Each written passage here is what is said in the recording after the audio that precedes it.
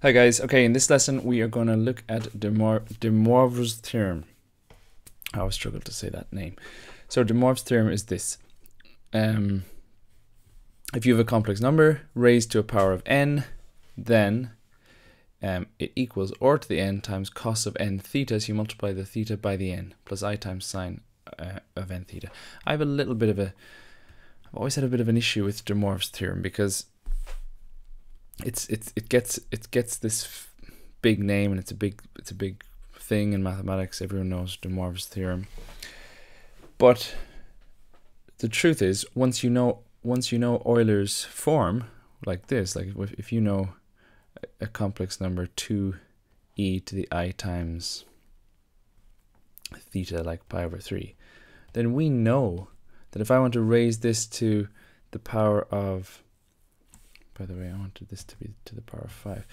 If I wanted to raise this to the power of 5, then we know that it's just 2 to the power of 5 times e to the I times 5 pi over 3 because of the rules of indices. So you can actually prove De Moivre's theorem pretty easily using Euler.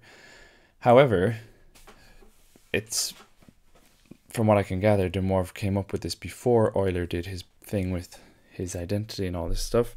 So we use De Moivre's theorem, and we need to know how to prove it by induction. Now I will do that in the proof by induction section. So you need to be able to prove it for n is a positive integer. So here is a complex number to the power of n. You need to know how to prove it using induction for n is an element of the positive integers. But note, and again, this is also a little bit this isn't as clear as I'm going to make it sound, but for the purposes of everything you need to know in the IB, this holds for rational numbers. So n can be any rational number, and here I'm going to show you how to use it for, well, to the power of a half, because it's square root. Okay, so how do I write this in Cartesian form? So the first thing we need to do is write it in modulus argument form. So again, hopefully now you see, when I taught you how to do this, I said this comes up all the time. So hopefully you're getting good at it. So 1 plus root 3, 1 plus root 3, there. This is 1, this is root 3, this is theta. This length here has to be 2, because this squared plus this squared equals this squared. And the angle, so, well, let me write here, r is equal to the square root, well, it's 2, Pythagoras' theorem.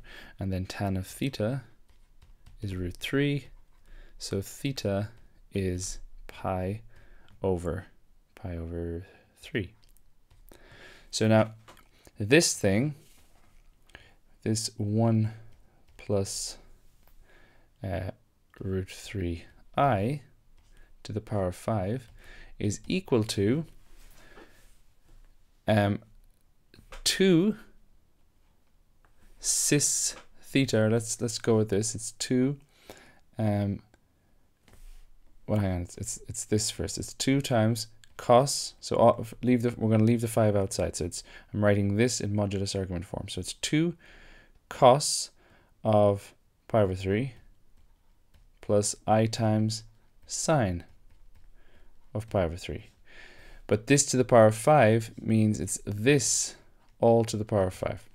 So I get my 2 to the power of 5, and then this to the power of 5 becomes, and this is De Moivre's theorem, I multiply by the 5 here.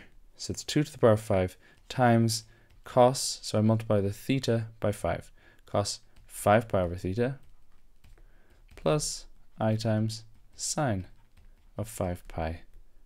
Sorry, did I say theta? I meant over 3. There. So that's De Moivre's theorem to set it up like this. Now, obviously, he said write it in Cartesian form. So I need to now go backwards. So imagine, look, I could have used the binomial expansion there and multiplied it out. But this is a much quicker way, especially if this was much bigger than 5. Imagine if this was 25. Then the last thing you want to be doing is the binomial expansion. This actually works out quite nicely. So I just need to now find the, well, 2 to the power 5 is 32. Cos of 5 pi over 3, so 5 pi over 3 would be down here.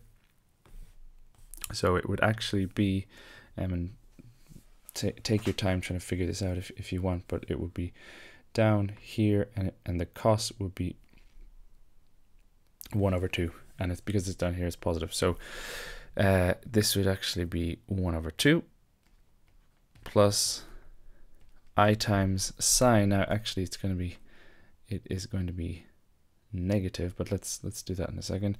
So it's plus I times sine of 5 pi over 3 is actually negative root 3 over 2. So I'm left with 32 times a half is 16. 16 minus 16 minus 16 root 3 I. And okay, yeah, that's it. 16 minus 16 root 3i. That is this written in Cartesian form. Okay.